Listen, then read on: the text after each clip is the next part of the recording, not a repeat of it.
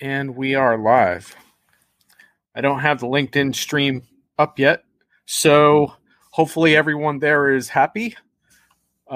This is John Reed. I'm joined by Brian Sommer, my podcast partner in crime from the old school. I gotta say, we looked better on podcasts than we do here on video, but anyway, okay. Yeah, what are we going to do? This is my official reboot of my podcast series in the video format. We are streaming live to 5 destinations today. Wherever you see it, you can participate. This is a little bit different than most enterprise video shows. I know you guys are probably thinking, oh man, I don't want to watch another friggin' video show online. Well, anyway, this is the only one that doesn't have a business model. It doesn't have a sponsor. No one's allowed to use the word pivot or call each other a thought leader. And you don't have to listen to Brian and I drone on and on. There's audience participation today. But what we're going to do is we're going to talk. I'm calling this Enterprise Hits and Misses Radio, by the way. And it's kind of based a little bit on my Diginomica Enterprise Hits and Misses column. But basically, we're going to talk about why Brian hates ERP so much these days. What actually does inspire him, what CIOs need to be thinking about during pandemic times and stuff like that. So feel free to sound off if you're listening at the moment. If you miss anything, you will be able to catch a replay. No matter where you're watching is fine, but if you can get over to LinkedIn, that's probably the most fun place to watch it, but it's really up to you. So anyhow, let's kind of get into things. We have Natalie Sutton. Hey, Natalie. Good to see you. Natalie from IFS, who has to put up with us on many occasions. I think we may be in trouble, John, because we've probably rankled so many AR people at different ERP firms that we're going to have. We'll be flooded with comments from folks, about like, really? Yeah, okay. So Natalie, you're just in time to hear how much Brian hates ERP. So this should be great. But okay, so let's kind of step into this a little bit because Brian, you vented spleen on a couple of Diginomica columns in the last few weeks, and readers can check those out at your leisure. But just to kind of give you a sense of them. One of them was called Don't Be a Sheep, challenge a call to re-platform ERP. And then you followed that up. That wasn't enough. You followed it up with a Friday rant last week. ERP in 2020 is a mess. Yeah. Did an ERP vendor like date your daughter or like toilet paper your lawn or what happened here? No, but you're now making me think what's going to happen to my house here on Halloween. So there'll be some ERP trick-or-treaters coming by to bring me the gifts of payback. But no, I'll tell you what, folks like you and I, we do tons of these briefings with vendors. And lately we're wrapping up the fall busy season. And that one rant about it's a mess. It's just like every one of these vendors was saying the same thing. Hey, look at my shiny new platform. Hey, look at the fact that I've got some new widgets that can do AI and machine learning or some advanced smarter analytics. And, it's like I've heard that from everybody. What I'm really looking for is show me a real application that you built, on these new technologies. Show me something other than new plumbing. It's like me getting excited about, well, if somebody invited you over to their house and go, hey, we've redone the house, you won't believe it. We put all new copper piping in the walls. But if everything looks the same, what's there to get excited about? So I wasn't too excited about what I saw. Yeah, I think it's interesting because we got a LinkedIn user who is on top of your game. Says, I've never followed Brian, but I will now. ERP is in a complete mess, in my humble opinion. So you're preaching to the choir today, Brian. Wow. Thank God I got one fan out there. So thank you, whoever you are, LinkedIn user. That was nice to see. Yeah, it is kind of a mess. And it's a mess on, the economics are upside down. We've got projects that are this big and they deliver that much, that much value.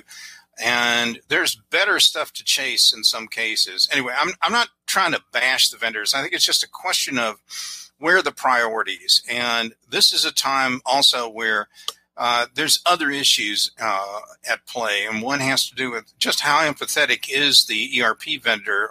Are they paying more attention to what Wall Street thinks about them versus what customers need and want from them in these times? And a good example of that is we know that we hear a lot of vendors use words like agile, resiliency, flexibility, scalability. We hear all those kind of words. But I really dare you to go find those in their contracts. We saw a lot of contracts that only scale one direction up. And, when I hear vendors describe how, they're going to, that the cloud has made, the COVID pandemic has made companies desire more of these scalable solutions. That the way they interpret that is, then we just need to put it up on a hyperscaler, and that makes it scalable. Well, scale and covers a lot of things, and one is I got to be able to size up and size down the solution, the footprint, the computing resources it chews up, do my contract scale accordingly as well. Okay, we have one complaint about the sound quality. LinkedIn user, I'm sorry you're having sound issues. I don't know if it's universal at the moment. What I can tell you is, as far as the echo, we did all the sound tests and we're both wearing headsets. That's about all we can do for the echo thing. If we get more complaints, we might have to reboot the broadcast. But in the meantime, one thing, okay, you said you reconnected and it's okay. Okay, cool. All right, good. All right. So, sound check. We passed the sound check. This is good news. I hear you, Brian. I mean, I think one of the really. Oh, thanks, Gabriel. Glad it sounds okay to you. I was going to be really bummed if I screwed up the sound on my second reboot video. But anyway, Brian, I think one of the things I'm really struck by with the ERP right now is that there's really this problem where, so we published a piece by Rimini Street a while back, and they provide maintenance and support for ERP customers. And one of the things that they described is this notion of ring fencing your ERP. And what that's all about is the fact that the innovation is perceived to be going on elsewhere. And so I think for ERP vendors, the interesting challenge is, like, don't just move stuff to the cloud, because a lift and shift to the cloud is not giving customers anything more than just remote work help. I mean, I think what happened is, in the beginning of the pandemic, people were so eager to make cloud moves just because they needed to access these friggin' systems. But that's not enough. You can't stop there. By the way, just real quick, hi, Sheldon. Great to see you. It's been a long time. I was just thinking about you the other day. Anyway, Brian, back to you. So you're right. There's many things that go in the value prop, and the ring fencing argument works the best when you think about, what am I getting? Where is the value? And I know there's a lot of white space out there of things that have not been solved yet, and most of it involves some of the new enabling technologies, whether that's machine learning, AI, chatbot technology, and we can go down a list of things. But there's also the stuff you need to completely wire up the entire digital factory of the future, and having a digital fingerprint that goes through the entirety of the supply chain all the way through the other end of the value chain at the end of the final consumer. There's so many gigantic gaps in information. And if you want to talk about the first place people want to do some digital transformation, is they seem to want to plug the holes in there first before they can actually do some transformational activity. But, there's opportunity out there all over the place. And what we really need to see are vendors and integrators and implementers who aren't going to just say, well, we've got some tools and we'll do a custom configuration, custom development kind of project with you. It's actually building packages or applications or canned vertical solutions that bring all that together. That's like, to me, those are the entry stakes we need to have and see right off the bat. And that's where I think some of the cool initial frontier apps, whether it's in process automation or robotic process automation, it's in defining all the workflows, and it's if you will, in making the velocity and the integrity of information just fly through an enterprise. But that's an inwardly looking view. And this is where I think the ring fencing idea really kind of makes you think, because there's a lot of other data out there, dark data, big data, data in contracted databases that you buy or lease, in social sentiment information and machine data.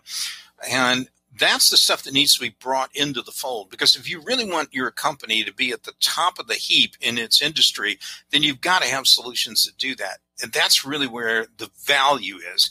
It's not in finding an eighth way to allocate a balance in the general ledger.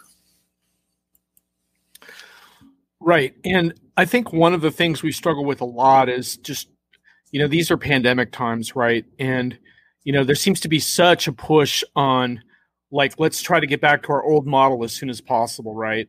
So we hear that a lot from vendors, like, see you in Vegas in February. And it's like, yeah, have fun with that. Enjoy the strip. Bring your N95 mask and have fun. But I think part of it is just that right now we need a different message, and we need something that's more about customer empathy. It's more about helping people. It's not a innovation and technology message at its core, right? And so I guess I wanted to just ask you about reopening. I mean, this whole thing. What is your take on reopening? How should we talk about that? I think there are interesting enough, there's a number of applications that have yet to be built or being built right now that companies are going to need before they can really fully reopen. And there are obvious ones, related around safety, about monitoring people, and there are legal issues that go around these as well. Can you actually capture and record somebody's temperature and keep it in a database over time? There's a million of these kind of points, and they vary around the world.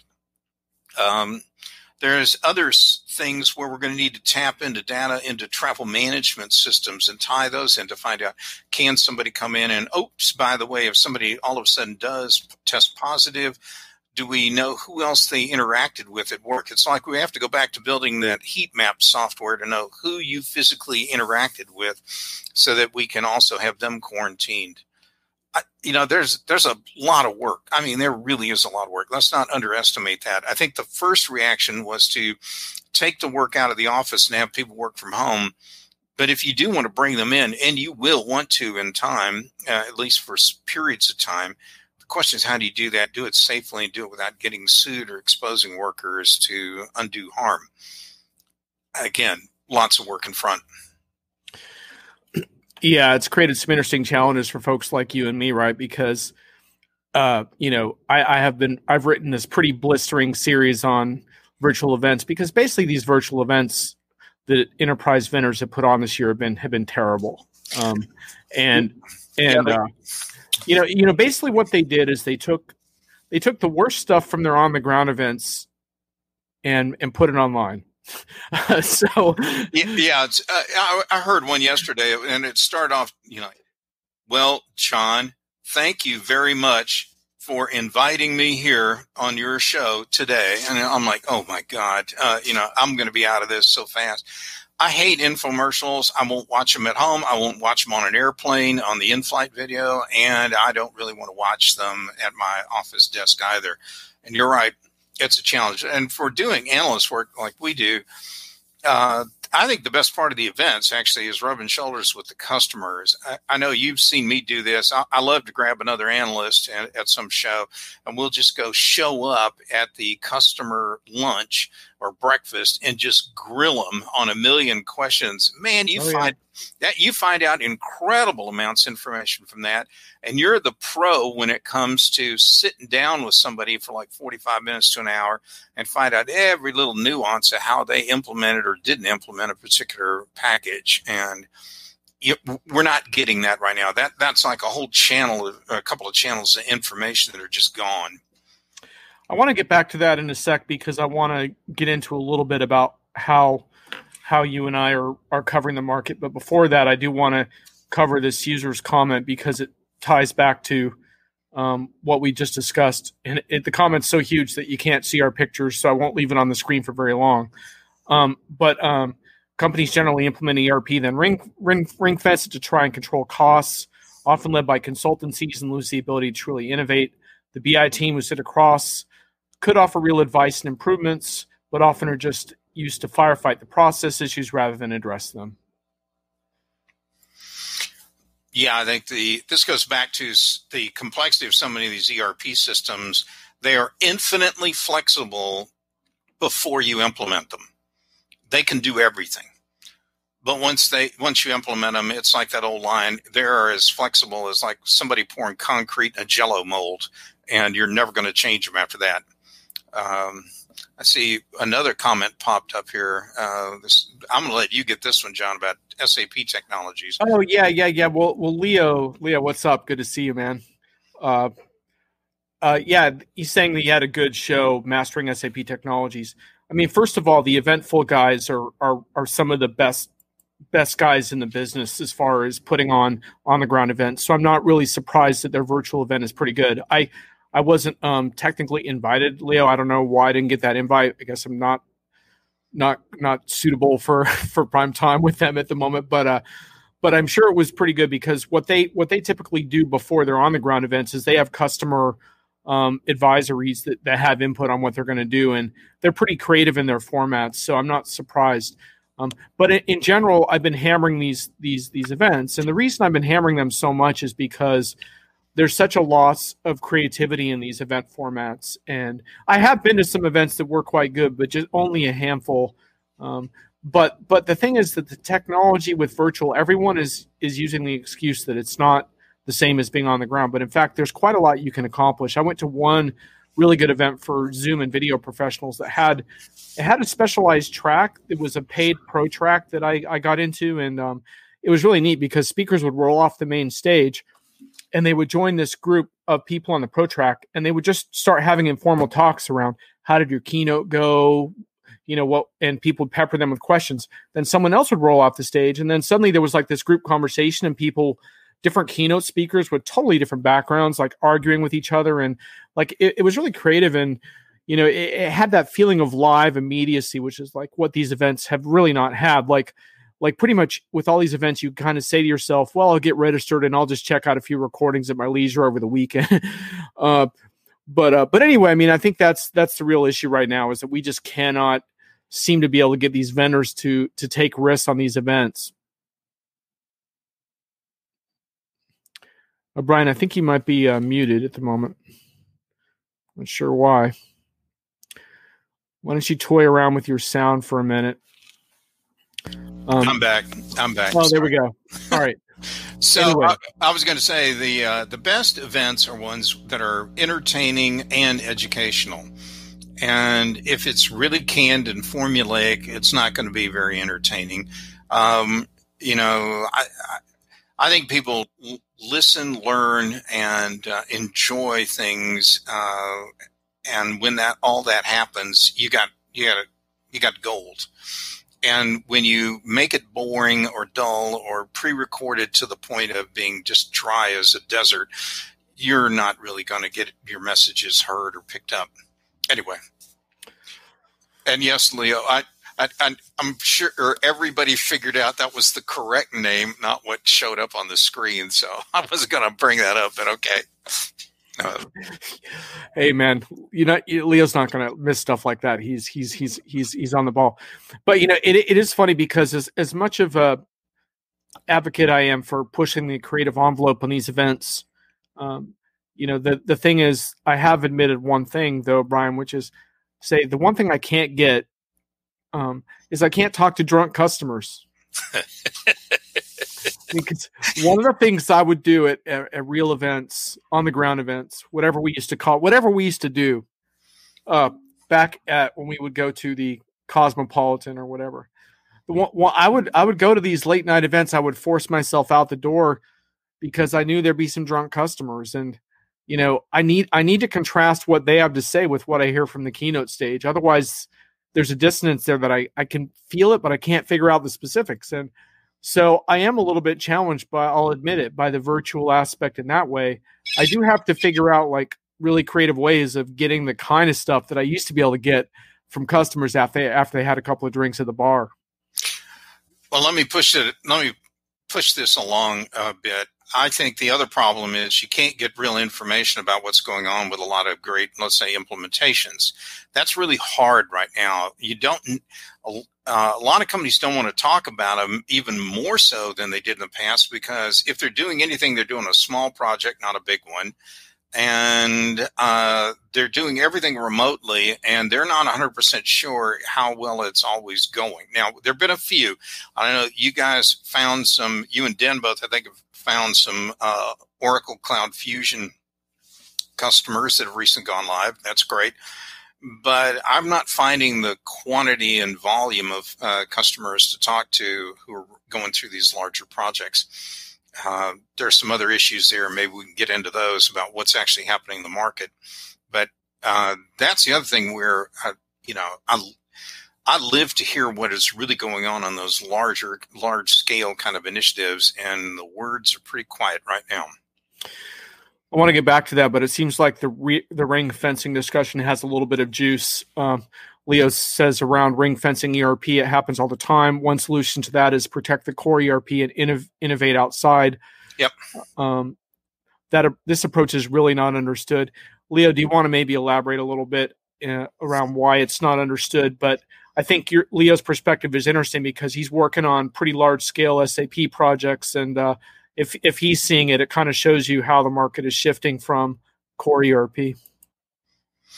I think a lot of people think core is commodity, is what it boils down to, that it's a transaction processor first and foremost.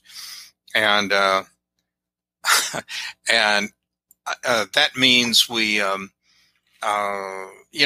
look, if you took all your IT portfolio and you mapped it in a 2x2 matrix, and on one dimension you've got tactical versus strategic, the other one you're going to have package versus custom, you'll often find that there's a clump of ERP applications like fixed asset accounting that's pretty darn tactical and not very strategic. It's often something you're going to buy a package on. In fact, if you told me that your company's running with a custom fixed asset system, I wouldn't want to be your auditor, because somebody's probably putting the words creative and accounting together in the same sentence, and that usually will get you a jail sentence when something like that's going on. So there's no reason to take risk on that. Same thing with payroll. And a lot of ERP stuff over time shifts down into that one quadrant of tactical and package. And you're not getting competitive advantage out of those things. You get competitive parity as maybe all you get. So once you've achieved competitive parity, why do you want to pour more money into it? You kind of isolate that and focus your IT people and your scarce business capital on the strategic custom things that are going to really drive the business forward. For example, if you haven't gone online, e-commerce, whatever, omni-channel commerce, that's something you definitely want to spend money on, but maybe not in back office accounting. Yeah. So Leo, I don't want to get too deep into the Sapanese on this show, but SAP, meaning SAP Cloud Platform.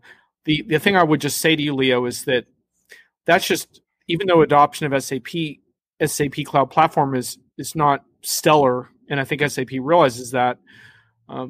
That doesn't mean that the ring fencing strategy isn't in effect in a lot of SAP customers. It's just that ring fencing can go in a lot of different directions. And, if SAP gets lucky, it's like really exceptional third-party SAP solutions, but it can also be their competitors' products in various areas, or all kinds of AI best-of-breed solutions or what have you.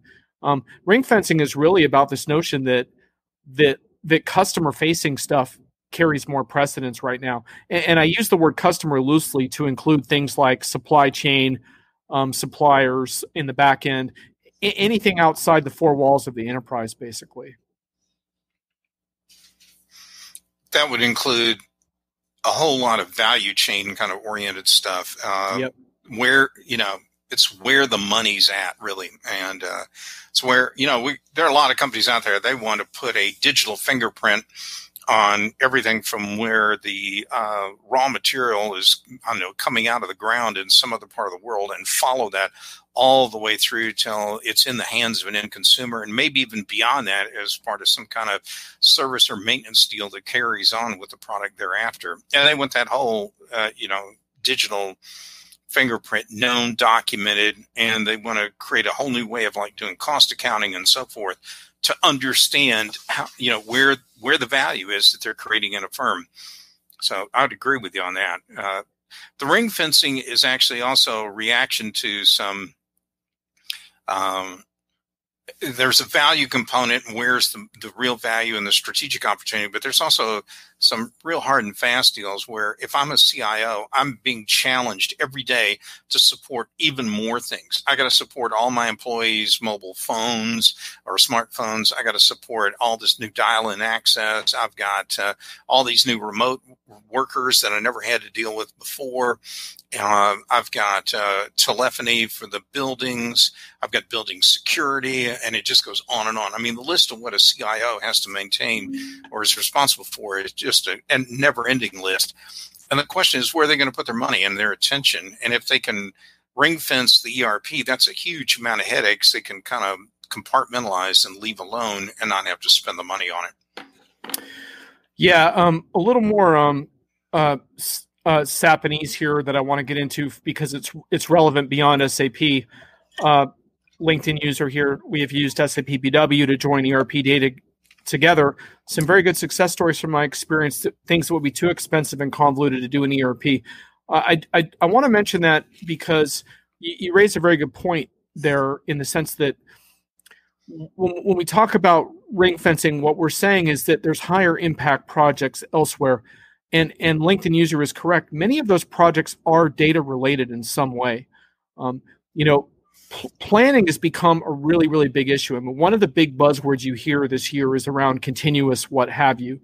And it's a little bit of buzzword bingo, but the whole point is that planning can no longer be an annual or even a quarterly process. You need to be able to plan and run different scenarios practically on a daily basis.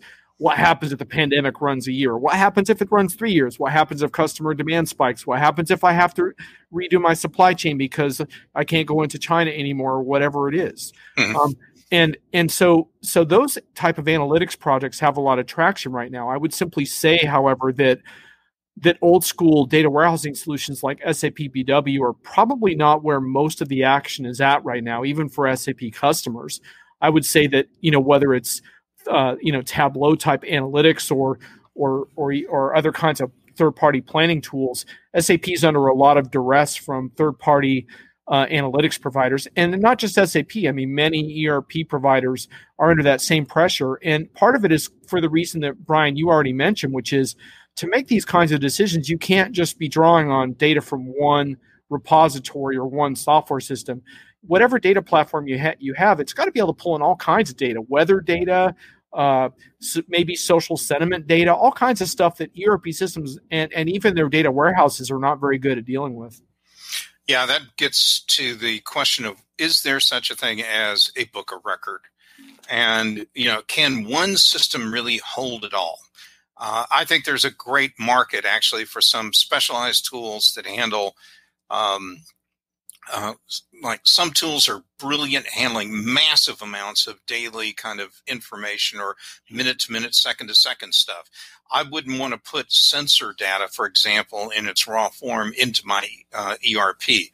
I'd want to do something with it well before, let some other system sort through the data, look for the anomalous stuff, and then maybe start pushing it through some kind of algorithmic or machine learning tool to find out what the recommended course of action should be based on what signals are coming up. One of the things that you mentioned, John, that I think bears more amplification is in all this rush for all this incredible new planning that people want to do and the frequency that's increased, the question also is, we need to change the way we plan, where we've got more forward-looking signals out there, and we need to get data sets that are good at helping us understand when a signal change is occurring in the market. where this got a lot of discussion, where people were trying to identify where there are hot spots popping up on like COVID infections. But there's a lot more that you could look at. How do we know, like, if the oil prices are going to collapse or not? What are the forward indicators? Do we have a database that we can tap into that? The pharma industry has been great for decades at buying and knowing about prescription data. They know what doctors are prescribing within about 24 to 48 hours of a script being written because somebody goes to get it filled. Anyway, they know what that is. They know the activity. They know roughly where it's happening, and they know about it weeks and months ahead of when it would actually show up in their originating or their transaction ERP-based kind of systems in the back end.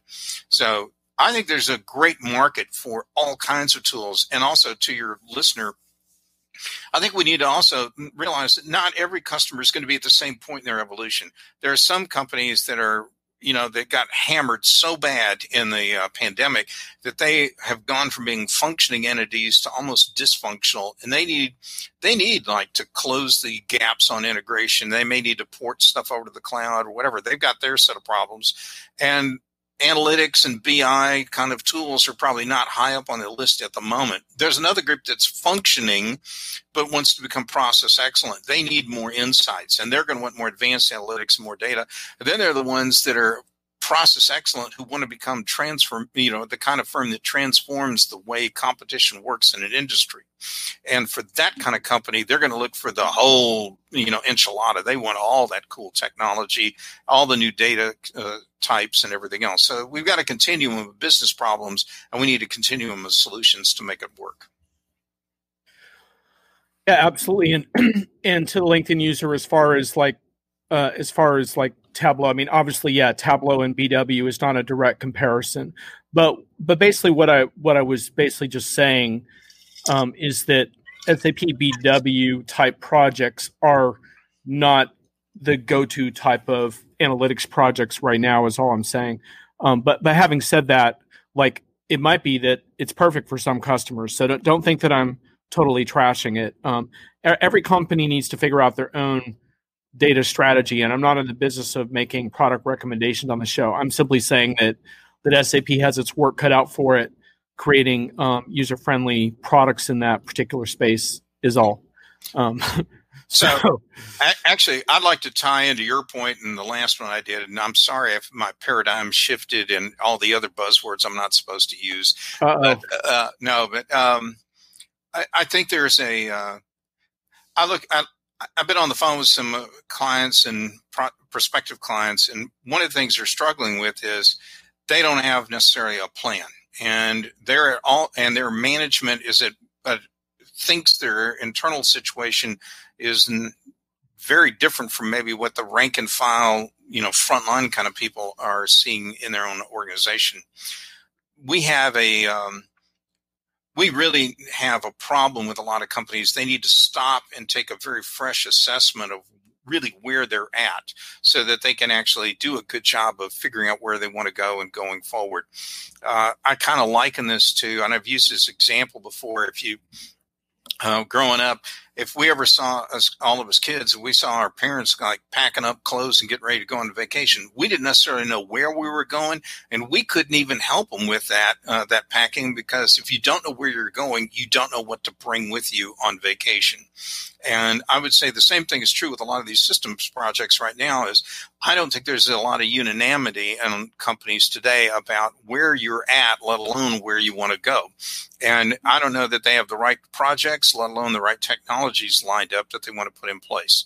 So, and that sometimes is going to require, and this one client I'm thinking of in particular, when they start bringing all this new data together, it's going to challenge the way they do cost accounting. As mundane as that sounds, they don't have a standard way of capturing cost or reporting cost in their own firm. And how are you going to get to build consensus when everyone's like locked down and not able to travel? You can't get people together in a room unless it's virtual to kind of hammer some of this out. And those are some of the challenges, I think, with some of the bigger transformation deals going down today. Absolutely. All right. I want to shift gears just a little bit because I want to get in just a few minutes. I want to get into our advice for customers on our discussion today. But before we do that, I guess I just want to talk a little bit, Brian, about our respective roles in the market and how we come about our ideas. Because the thing is that in our industry, most people in so-called analysts are associated with bigger firms that do quantified research and then they digest that. Folks like you and I mean, I'm with a smaller media group, Diginomica, but we have kind of an analyst sensibility. You're one of the stalwart independent analysts we have left in this industry. We don't have the advantage of conducting a ton of quantitative research, but we come about our insights in a different way. And, I think the one thing you and I have in common around that is we end up becoming, the things we learn make us pretty grouchy, I think, around the buzzwords that are thrown around. And I can explain like why I have an issue with a lot of the AI hype, for example, and even more so the blockchain hype. And, I get pinged by PR folks all day long about next gen this and next gen that. I want to go on a rant about hyper personalization a little bit.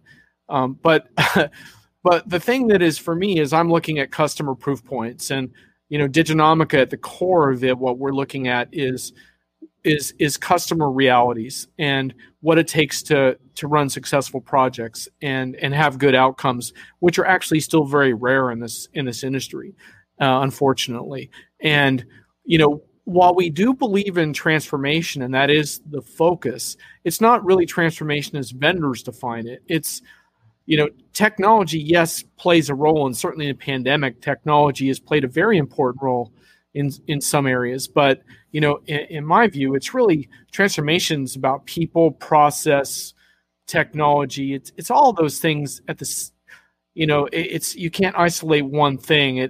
It's culture, it's everything. It's, and fundamentally it's business model change, right? If you can't adapt and change your business model and make better decisions and all that stuff, empower users, make your customers happy, then what is it? So that's how I go about things, and I have my own ways of getting that information. Most of it is just, very creative uses of my network and scouring, and then I have research and curation through my news feed and my weekly column and stuff. So that's kind of my view on it. How do you go about it?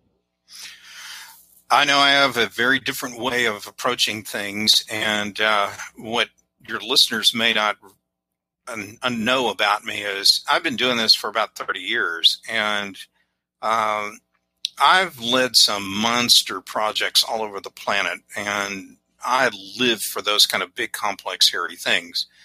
But part of my job has always been either brokering things between either customers and vendors, or sometimes between vendors and, when I was with Accenture, with the firm. And I looked for the tells. I've seen, it's kind of like if I were like a movie critic on like the movie channel, I could tell you, like, I already kind of know a lot based if I know who the director is or the screenwriter or whatever, who the actors are. I kind of know roughly before it even starts what's going to happen.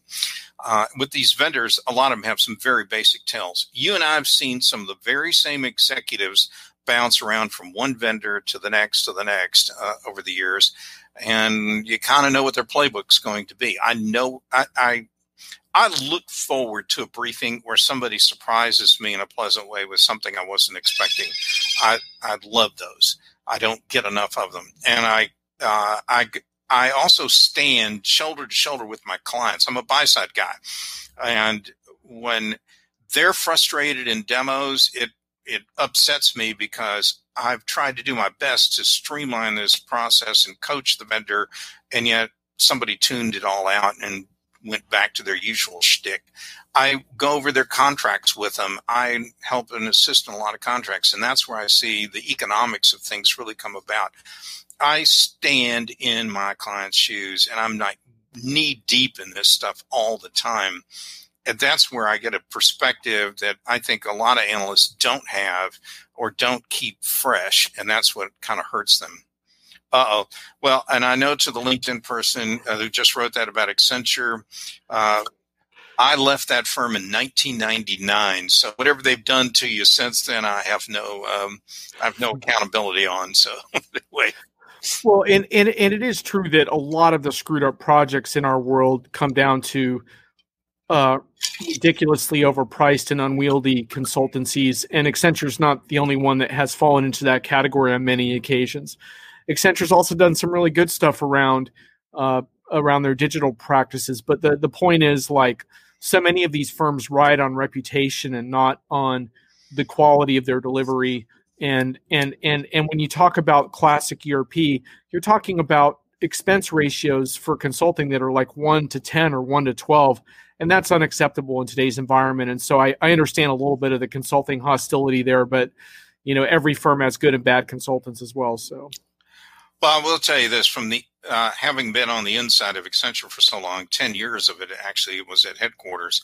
I was always amazed at one thing, and that was their ability to see around the corner and make a major shift in their business at the perfect time.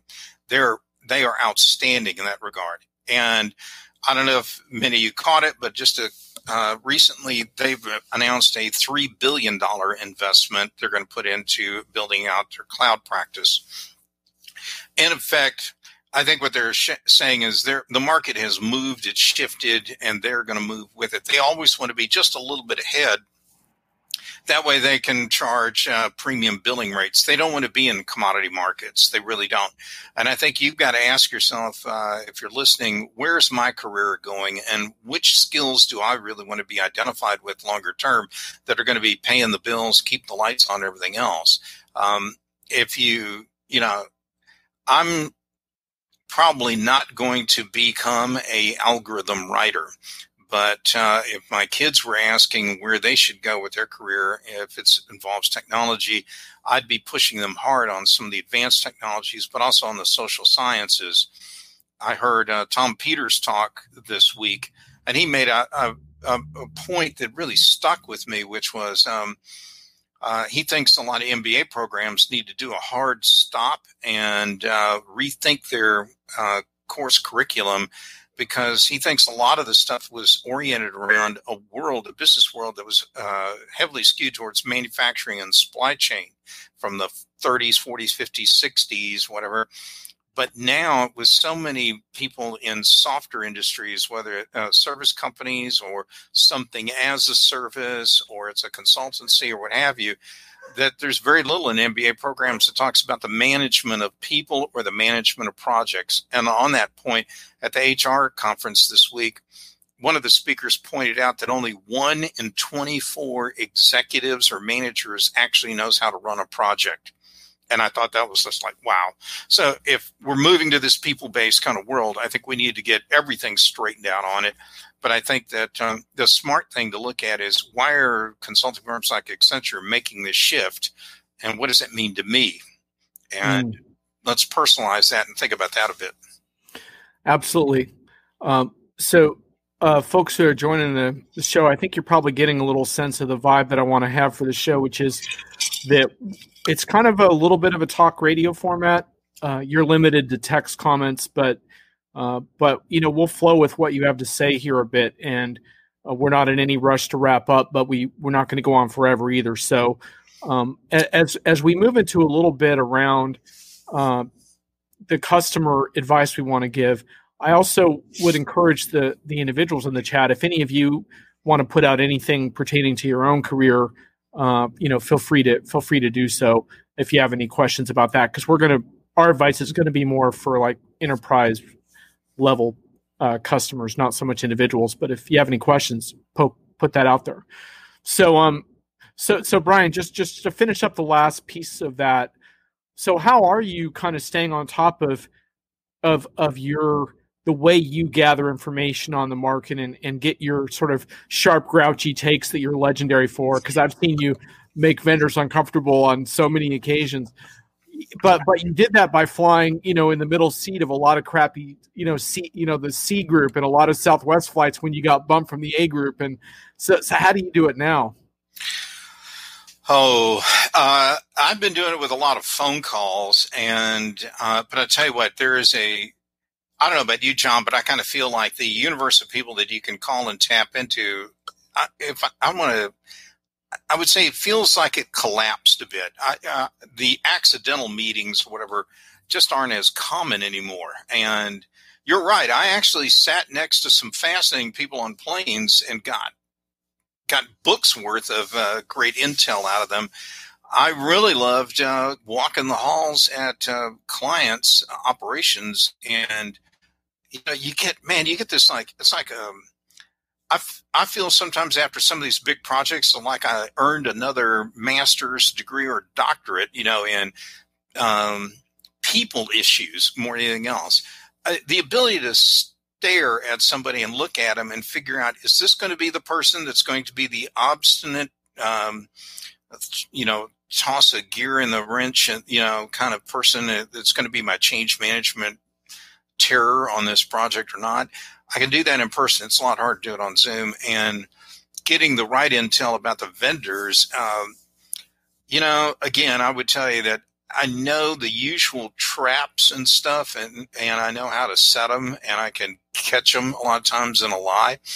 And a couple of our peers one time accused me of prosecuting the third largest vendor once when I knew their cloud stats weren't correct, and I nailed them on it. But how I do it today is getting to become ever more frustrating. I would be lying if I told you I had this slam dunk deal that made it super easy, but it's getting harder and harder. Yeah. I mean, I think that's the thing about pandemic life. And, I raised hell on someone else's LinkedIn show the other day about this because I felt they were romanticizing disruption. And one of my big things around disruption in the pandemic is certainly real disruption, not fake disruption, but real, is that disruption wipes away business models, but it doesn't automatically replace them with something new and better. And I think in the pandemic, we're all being stretched in various ways, and it doesn't necessarily make things better. We have to figure out how to cope. And part of it is just getting through it, and part of it is getting really creative. And so, yeah, I mean, I don't think we have all the answers. But one thing I do know is that you grind, like you try to get better every day, and that's what I do, and I'm sure you do it too. I'm doing a lot of what I would call collecting of secondhand information. I call and talk to other integrators and implementers, and I'm talking to them. I also talk a lot with hedge fund people and Wall Street analysts. I would say it's made me push the envelope and push more on some of those alternate sources of information. Is it my preferred source? No, not always, but actually it's been good because it made me reassert and reinvigorate some of those relationships. But it's different. It's changed. That's the bottom line. Just a real quick one here. This is a really specific question around opportunities and potential clinical trial systems. There must be so much out there. I mean, my first response is I don't know. I'm not an expert in clinical trial IT and technology hiring. But one thing I always did, because I was a recruiter long ago, and one thing I always advise people to do is have a look at some of the job orders and see how they stack up against your experience. And kind of start to figure out where the gaps are, and figure out how to close them if you need to. Sometimes it takes a little time to do that. Well, I'll actually be thinking about this. I'm on a panel next week with somebody from Eli Lilly and one other drug company, so I'm sure I'll have a chance to pop in on that. But anyway, all right. So I saw something flash up there that said, "What evolution is IT?" Yeah. Okay. Yeah, she may need to elaborate on that a little bit. It didn't stay on the screen too long because it wasn't too self-explanatory. But and I'll tell you what, don't worry about that, guys. I send things sometimes to Diginomica, and they kick it back saying it wasn't self-explanatory enough. But anyway, go. We do push copy back sometimes, even from the brilliant mind of someone like Brian Sommer. But no, he always comes through in the end with good reading material. If you haven't read Brian's stuff on Diginomica, I highly recommend you check it out. Oh, we have one here around the UK government. We're actually, for those that haven't read my weekly hits and misses column on Diginomica, I have a whiff section. I got into this a little bit, but Dennis Howlett wrote a whole article on this. But this is a classic whiff. At the end of this radio show in a little bit, we're going to do our little whiffs. But this one certainly absolutely qualifies. That was a massive screw up, and I think pretty much kind of a typical illustration of how I think, far removed our governments are from the digital literacy that they need right now, and that we sorely need. Not just to be economically successful, but simply to stay safe. You'll love this, John. I was helping out a major consultancy, probably 10 or 11 years ago. And I'm talking then about big data. Some guy in the audience asked, so what's your definition of big data? How big is it? And before I could say anything, somebody else very seriously, a senior manager or partner in that firm, goes, it's big data when it won't fit in an Excel spreadsheet. And I'm like, oh my God, I can't believe that was what the state of the thinking was at that point in time. So yeah, they made a mistake on that one for sure. Whoa. Well, if you like Brian's stuff, start on Diginomica. He also has his own thing going, so you'll find him on social channels as well, sharing his latest insights. Brian S. Sommer on Twitter, as you can see. So give him a follow. Thanks for whoever wrote that, and I'm sure I'll find out later on it was one of my kids. But anyway, go ahead. Hey, man, if your kids find you interesting, that's not too shabby either, man. Well, that's not every parent can say that. The holiday season's coming up. Somebody's fishing for a gift, maybe. Anyway, we got me. I'm always trying to figure out what's the angle here. All right. Anyway, so Brian, let's do kind of a lightning round of like what do you think enterprise customers, CIO type should take from what we discussed today, or just a few tips in general? One of them that we did mention was if there ever was a time to really sit down, get some quality time, and do a real current IT strategic plan, it's now. So much stuff has changed. Whatever you thought the world was going to be all about in 2019's gone. You've probably got some of the firefighting stuff out of the way. Now you need to be thinking about where you're going to go next. And I would suggest it's not going to be a linear extension of kind of the initiatives and projects you got going on from like 2018, 2019, and you would have done this year. No, I think it's going to be a complete different list, and it's time to come up with what that plan is all about. I also think it's time for CIOs to get out and play in traffic and really do some serious looking around outside of their industry to find out what is the art of the possible today. I'm not going to give a plug here directly, but John and a few other people I know love to write about really innovative kind of case studies at companies. You need to find out what other people are doing and find out what technologies they're looking at, and use that to maybe have some brown bag lunches or whatever webinars with your own staff, so everyone kind of gains from this new knowledge that you're going to collect. If you can't see it or touch it or whatever right now, or you're not going to be able to imagine all this stuff on your own. And again, there's always a wealth of new things popping up. You can't be all things to all people and know all this stuff without doing some homework. So do that first. John. Yeah, I think you pretty much got it there. I'll just kind of add a few quick things, which is I think that that having when we talked about consulting firms earlier, I think a lot of times the big firms are overrated, and having partners that understand your industry is so important right now.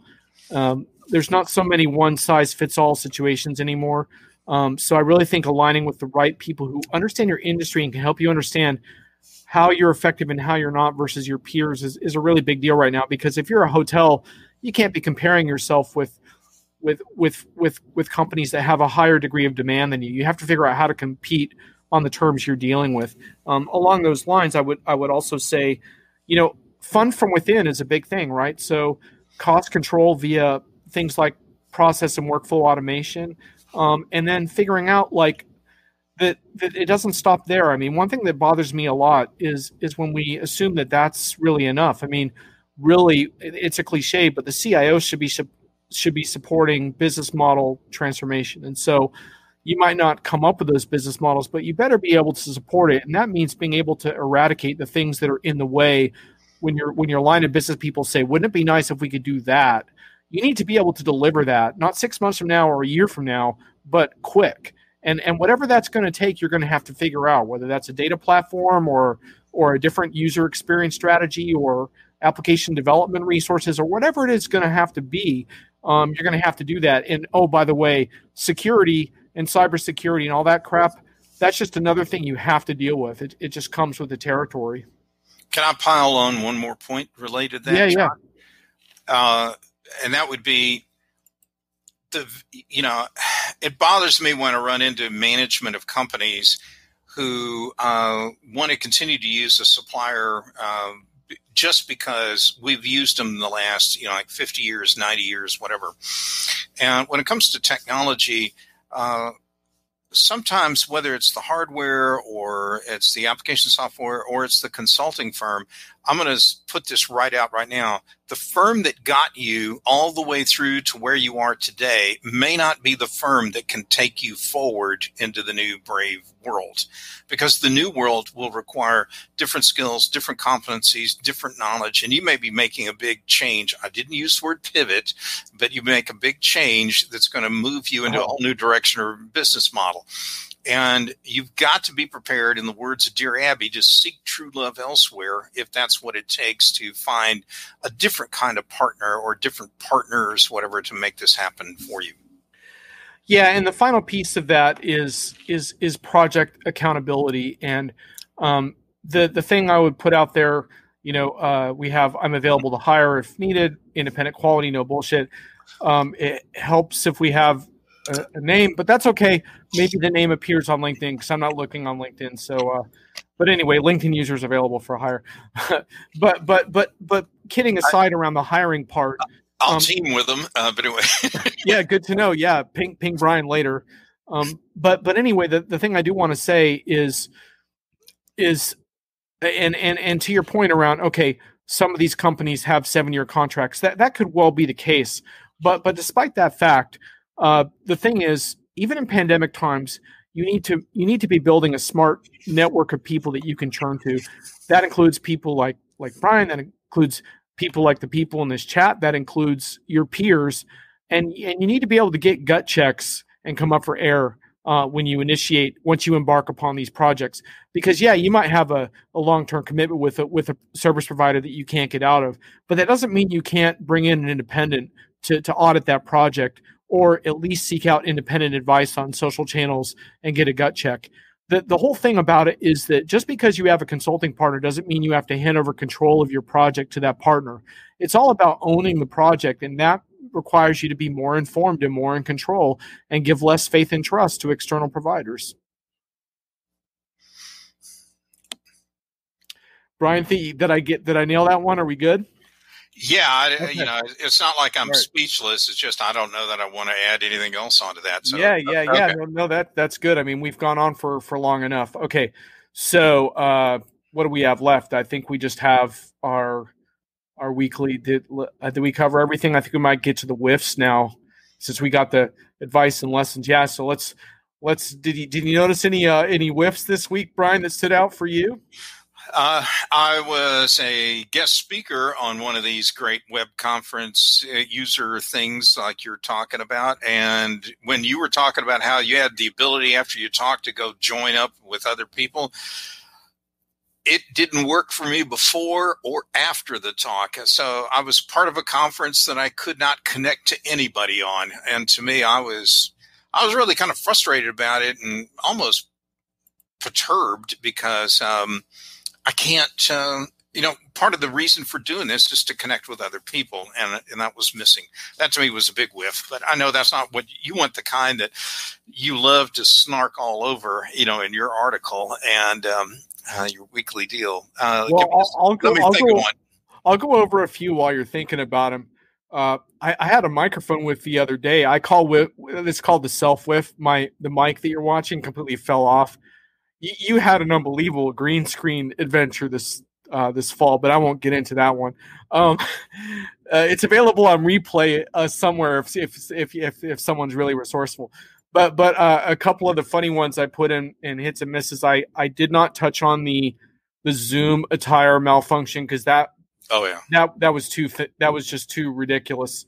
But the one thing I did say about that in my column was for Diginomic was that I don't know that I didn't know the cam was on. I think that kind of falls short sometimes. And then my article title of the week was "Escaped Cloned female mutant crayfish takes over Belgian cemetery. I thought that was pretty special. And then I also loved this guy. I have these frequent things in my Our Connected Future file.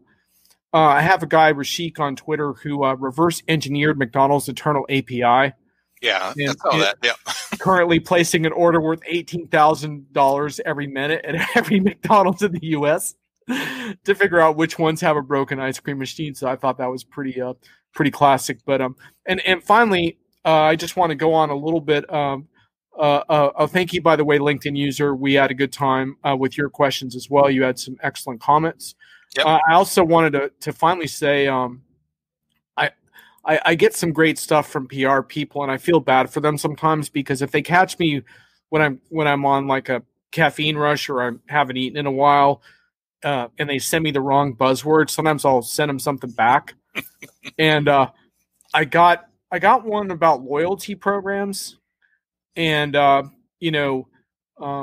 people basically pushing like what's wrong with reward programs and silly mistakes, loyalty programs, and wants to talk about how AI and ML can help brands solve these challenges. Get ready for this, Brian, by automating hyper-personalized offers.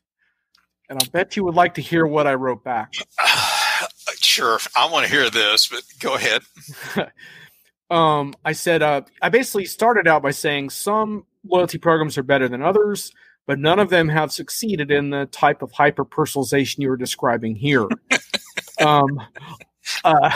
One reason I think, so I said, I put technology aside for a moment.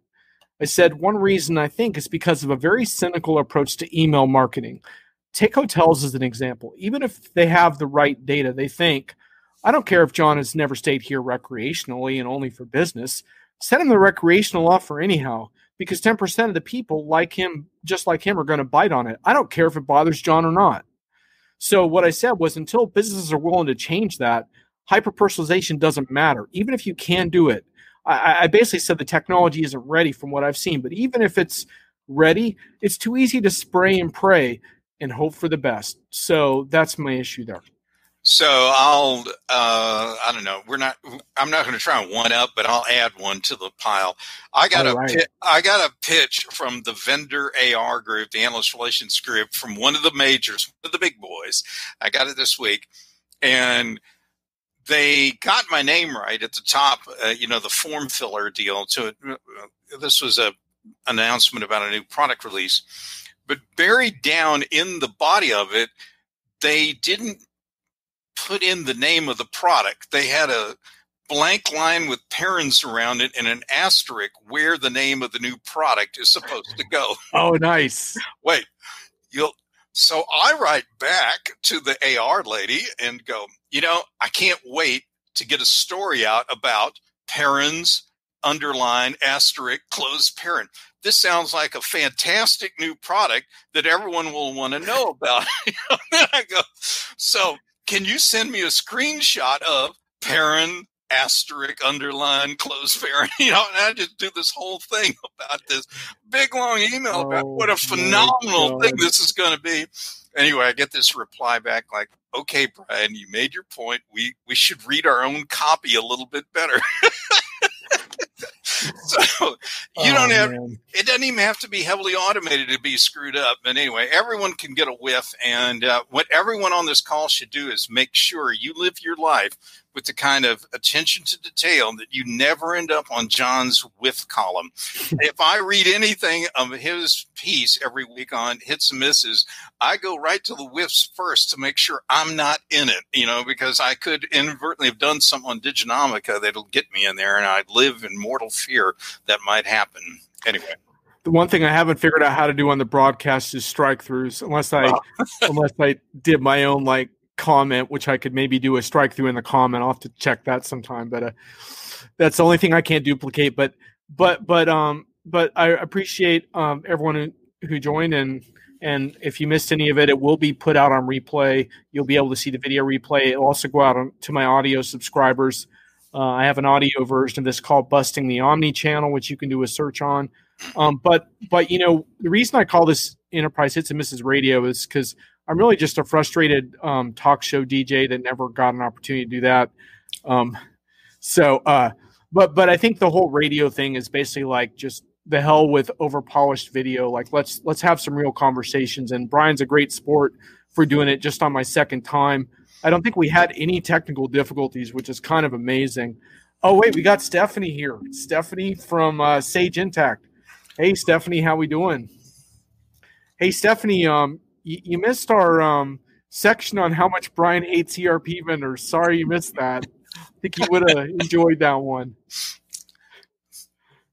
I know we can't get audio on her, but don't mess it up, John. I have a good relationship with Sage so far on the Intact side, so I'd like to keep that one going, because what your audience may not know is every year there's at least one vendor that doesn't want to deal with me because I don't know, maybe I called him on something a little too hard. But anyway, all right. Yeah, Stephanie, I appreciate you swinging by. I hope you enjoyed all the Sage Intact Advantage coverage. I lost some sleep on the last one I did. Brian wrote a monster piece. If you guys don't follow Sage Intact, very interesting vendor to check out. Part of the reason for that is because I think what they're trying to do with expanding both horizontally and vertically at the same time is very interesting. And also just the data and analytic strategies and issues they're trying to conquer. So I just wrote a piece on that today. So and one of the things was about like how all cloud ERP vendors are pushing to be perceived as strategic and analytical systems, not just operational and transactional.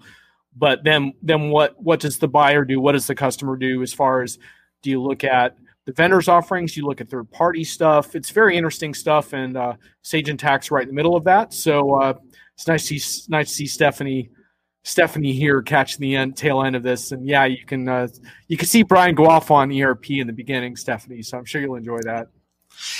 They actually have a phenomenal CTO, Aaron Harris, and I had the pleasure, and he may not agree with this, but Aaron and I were on a flight to go to Dallas out of Hellsburg, California this time last year. And I don't know, the plane got screwed up or there was some terrible delay. And anyway, I ended up bending his ear for about 3 hours at the airport in the gate area. But I have a great respect for the guy because he really knows his stuff. And I think if we'd have been there another 3 hours, the two of us probably would have pulled out some paper and re-architected some of the other Sage applications while we're at it. Anyway, he's a good guy. Stephanie, for future notice, I'm gonna try to do this every week at 4 p.m. Eastern time on Friday, and I may have bonus sections as well. Brian will definitely be a frequent guest.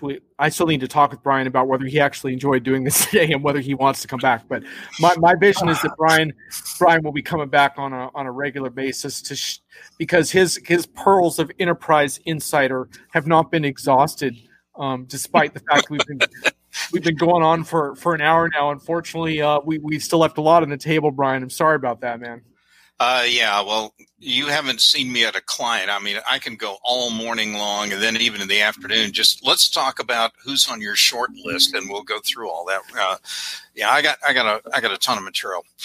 Anyway, I will say for those who have never seen, like the thing about our world, Brian, is that like a lot of people get to read our stuff, and I love having dialogue with readers, but a lot of people never get to see some of the closed events that we do with vendors, and I'll just share with you guys a classic Brian anecdote where Brian, he could be pretty talkative at events and raise his hand and get aggressive, like at our analyst events and stuff, but sometimes it's different. Sometimes it's like a tea kettle, and it starts like cold, but it starts to kind of boil over as like everything he's hearing is just rubbing him the wrong way. And I was I was like watching this happen at this one vendor event. Finally, Brian blew a gasket. He stands up, he gets up, goes to the front and commandeers the whiteboard from the vendor, starts writing. And this is just absolutely fabulous, man. The other analysts in the room are just like, oh my God, this guy is out of his friggin' mind. It was a thing of beauty. Yeah, that wasn't an insignificant vendor either. No, it was not. Well, let's Yeah. just say, in fact, we probably should have talked about that vendor today, but we ran out of time to get into that. So maybe Brian will pick up on that next time. I'll make a note to get back to that topic because I don't think that topic is going to die down anytime soon. For the LinkedIn user around getting caught off guard, thinking about what to ask, don't worry about that, man. You asked some really good questions today.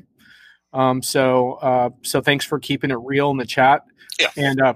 And dissing Brian's former employer was entertaining. So, Stephanie, yeah, we wish you were here too, man.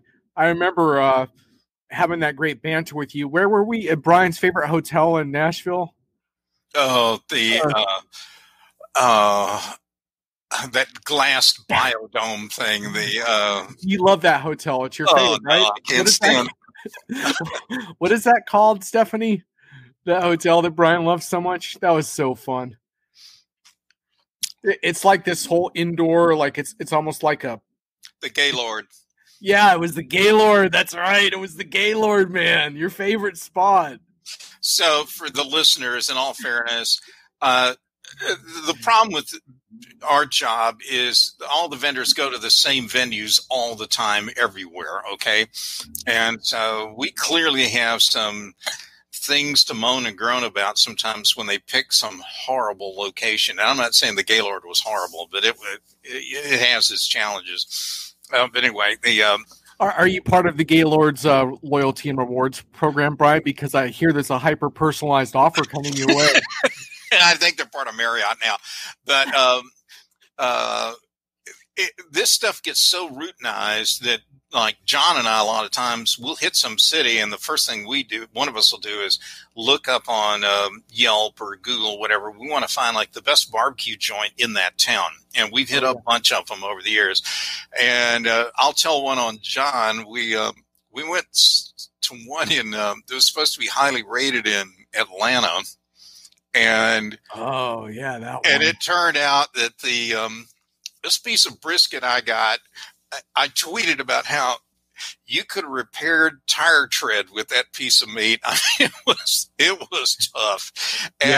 And to my utter amazement and pleasure, the CEO of the vendor that had us out there read that. On his own, he sent some Kansas City barbecue to the two of us, and we didn't ask for it. And I didn't tweet it because I was looking for something. I just thought, as a guy from Texas, you really appreciate a good piece of barbecue, and that one was not it. That one was really tough. And then, in contrast, I think the folks at another vendor must have been hip to that and arranged a barbecue crawl for us was that January of this year or like December of last year, something like that. And that was phenomenal, I thought. What'd you think? Oh, yeah, that was classic. That was good. All right. Well, hey, just real quick on the BW thing. I don't have an issue with BW. Like I said before, it's all customer choice, man. If it's a good fit for your customer, absolutely.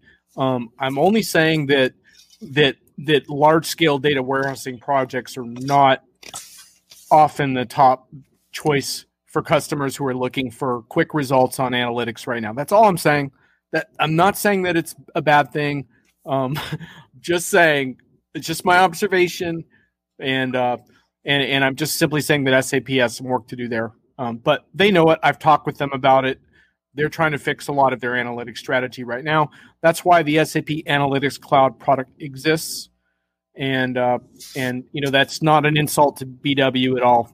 I'm glad you're getting results out of BW for in the field because, like I said, a lot of products haven't been successful in the past in BI. So if you're getting results, then that's all that matters, man. So don't take that personal. It's all good. And yeah, if you want to message me and tell me a little more about what you're accomplishing there, feel free. I'd love to hear more. Yeah, definitely message John. So not me. Yep. Yeah.